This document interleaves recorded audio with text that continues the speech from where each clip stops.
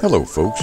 Well, you know, it seems from the suggestions that most have forgotten the CG balance plus power to weight ratio really has to work if these things won't fly under their own power. It was a chore to get the storm launcher balanced with the camera and rocket on it to make it fly before I launched it, but it did.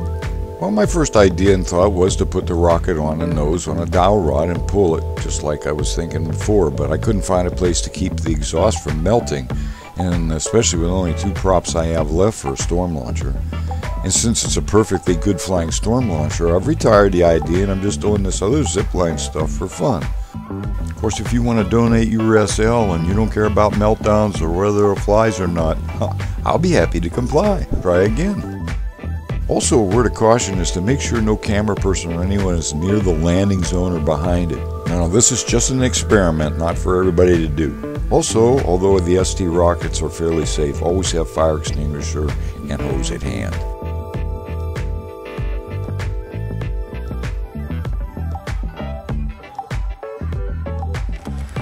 Well, after trying to fly that storm launcher, which is like putting a mattress on the roof with a bungee cord, you get a little wind under it, wasn't going to go. I've done everything I could to try to get this. I know it has to be down the center line, the exact thrust. It's very difficult on these models, you know, for you guys to tell me, oh, I'll put it down the center line. Well, it's going to go down this line all right, so let's give it a shot. Let's go ahead and arm it, and we are armed. All I'm going to do now is set the camera up down at the other end.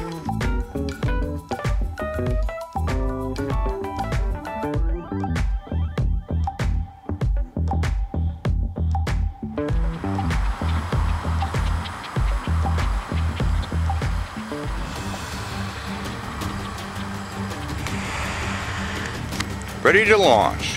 3, 2, 1, fire!